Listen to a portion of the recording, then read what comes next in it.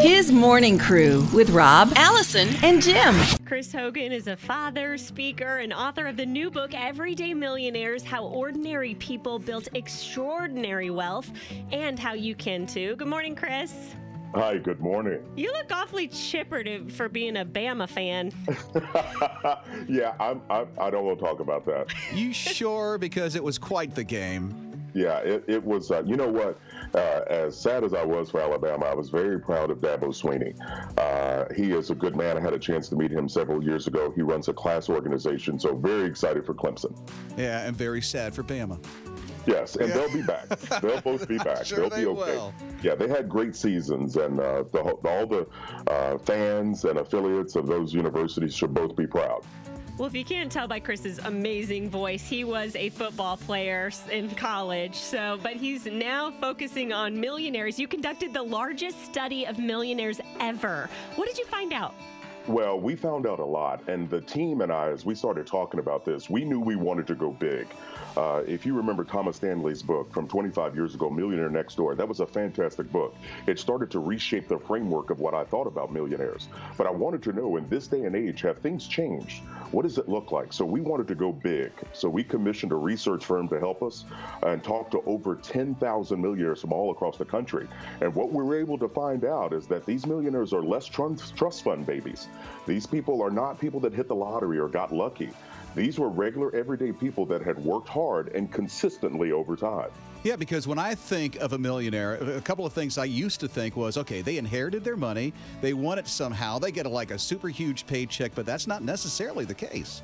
No, that's not true at all. And that's one of the those are two of the 6 myths that we ended up busting throughout this research. A lot of people believe the inheritance factor. And I'm going to be honest with you, growing up in a small town in Kentucky, I believe that as well, that you had to come from a wealthy family in order to have money. But in doing our research, what we found is only 21% of these millionaires received an inheritance. So it's not about inheriting the money. It's about first generation wealth, people that are building it consistently over time. Okay, so we hear you have a little quiz for us. I'm going to ask the questions. Rob and Jim, you're going to try to guess the answer. Then Chris is going to tell you the correct answer, okay? Okay, all right. So question 1, the typical millionaire spends how much money per month on restaurants? Eating out? Yeah. I'm thinking, okay, business people. I'm gonna say like $1,200. Okay. No, 600. 600? Okay, so what's the answer, Chris? These average millionaires were spending less than around $200 a month at restaurants. What? So you both were way too high. I think I'm over that. But I was closest. Jim was the closest. Oh, my goodness. What percent of Well, millionaires... in reality, what they're doing is they're very intentional with money. It's not something that's an accident. And it's not saying that you can't go out and eat and you can't have some fun, but the mindset shifts a little bit. When you work hard for your money, you want to make sure that it's working hard for you. So again, being intentional, making sure you're telling your money where to go instead of wondering where it went.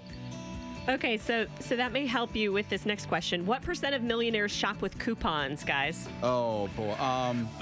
Percent? Yeah, what 80%. 80%. Okay. I'm going to say it's pretty high. I'm going to say 81%. Allison, tell them where they are. 93%.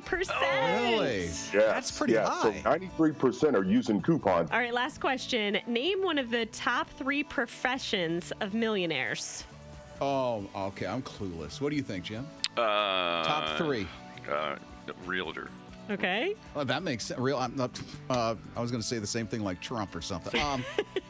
I couldn't tell you. A DJ. Say a DJ. No, okay, sure. A radio DJ. It's actually accountant, teacher, and engineer. Really? Yes.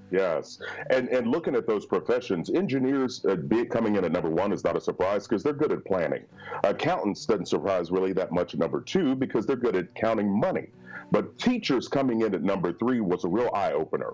But in reality, teachers are used to helping other people learn, and they're also following plans. And so these teachers that are focused and they're paying off their house that might be at $500,000, and they're putting money aside in their 403B month in and month out at another $500,000, you add those two together and you've got a net worth of $1 million. So they can become everyday millionaires. So the long story is this: it doesn't matter your profession. It doesn't matter about your income.